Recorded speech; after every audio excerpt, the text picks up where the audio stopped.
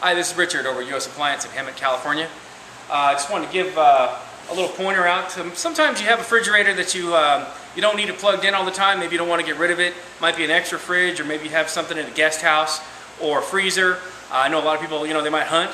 Got to have it's got some venison you want to keep. Great way to keep the things from not stinking when they're not plugged in is get the cheapest, I'm talking the cheapest dryer sheets you can get. The stronger the smell, the better, okay?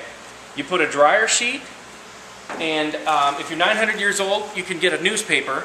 That's what we used to use, but nobody reads the paper anymore, so we're using paper towels now. And what it does, you put one sheet in the freezer and one sheet in the refrigerator, and what it does, it's the paper towel soaks up the moisture that's in there. There's a lot of moisture in your fridge that you don't see. Down on the bottom, behind the back panel. You want to get all that out of there. So if you can, leave the doors open for a couple of days. Some people might not want to do that. Paper towels work great for that.